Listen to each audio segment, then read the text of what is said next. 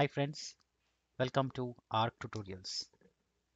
I'm your trainer Sridhar and this is a brand new series on Angular 9 complete tutorial series. We will cover right from basics to advanced in this tutorial. If you are new to Angular 9 or if you are just coming from Angular 8, you will find these tutorials really helpful. In the first episode, I'm going to cover about introduction and some background about Angular version history. Just a bit of background about me. My name is Sridhar Rao and I have over 10 plus years of experience as a full stack developer. I come with expert knowledge on latest modern tech stack in front end as well as back end engineering. I am here to share my knowledge with you and also to learn from all of you. During the course of this entire tutorial series, if you find yourself having any doubts, any technical queries, feel free to drop in the comment section below. I will be happy to help you as much as I can. Like I said, we are here to learn together. So let's get started and I will bring you the best Angular tutorials on at least whatever with the best of my knowledge. I will explain everything, code examples with clear explanations. I'm putting in a lot of hard work in compiling these tutorials. So please do subscribe to my channel and give a thumbs up to like the video. Do subscribe so that you don't miss out on the entire series and you get all the tutorials into your inbox. Thank you so much in advance. Let's get started with the first thing about introduction and version history. So a quick overview about Angular framework. So what is Angular framework? Angular is a TypeScript based open source front end platform which is developed by Google and which makes easy to develop all the kind of web applications, mobile applications or desktop applications. The major features, some of the major features of this framework are declarative templates, dependency injection, unit testing, component-based framework, and much more. We will learn all about it in this series with hands-on practical examples. Angular is open source and is primarily maintained by Google. Now, to give a quick some more extension of what we covered in the previous slide. So Angular 9 is the latest version that is available in the market. Angular is a platform where you can build all the client-side front-end engineering applications, which usually we do it in HTML, CSS, and JavaScript.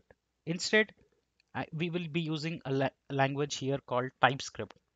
Very similar to JavaScript, except that it's an pure object-oriented based language.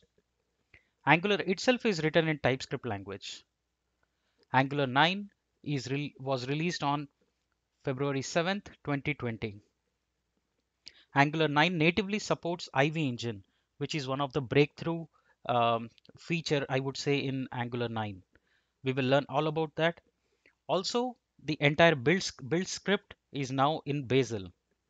Angular itself is compiled in Bazel. So we will learn how to do that, all of this in the tutorials that are coming up next. So Angular 9, like I said, is primarily developed and maintained by Google. So if you talk about some of the key features of Angular 9, so here are some of the top key features that strikes out and makes the Angular 9 very powerful. Angular 9 natively supports IV engine.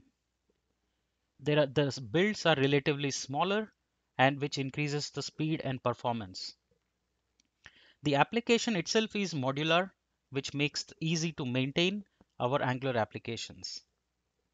All the Angular applications written are cross-platform, so which means you can write for mobile, web, and desktop, keeping that in mind.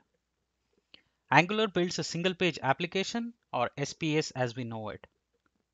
Angular 9 is written in TypeScript and we also write primarily everything in TypeScript. So let's talk a little bit background about Angular releases. So Angular versions are released twice a year. So one will be a major release which is done mostly in every 6 months. And minor releases are done in every 1 to 3 one to three times in each every major release. But these are little minor patches or just bug fixes, but the major releases happen every 6 months. And then there are patches or important fixes that go, which are usually a weekly or bi-weekly basis. So important thing to watch out when you build Angular applications is whenever you develop applications, you need to upgrade yourself at least in every every year, I would say, if not every 6 months in a major release.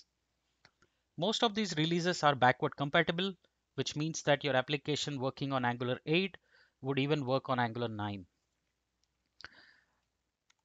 All right, so here are some of the history about the Angular versions. So currently, as we go and learn this tutorial on Angular 9, we are in Angular 9 version. There's Angular 8, 7, 6, 5, 4, and 2. Remember, there is no Angular 3 because it was renamed to 4 directly because the Angular router wasn't 4, wasn't 3, sorry. So that's why. So after 4, you would see continuous series, and most of these are additions and adding new features. So if you so currently we will be developing entire this series on Angular 9. If you are coming from Angular 8, you will also learn how to upgrade your application to Angular 9. That being said, this is the first part. We come to the end of the first part. The next part is how to upgrade your Angular 8 applications, and then we will start actual work where we will develop everything from scratch. So don't forget to subscribe to my channel to keep supporting. Also, if you like this video, give a thumbs up to keep encouraging and supporting me. Thank you so much. See you in the next part, which is how to upgrade your Angular 8 applications to Angular 9. Thank you.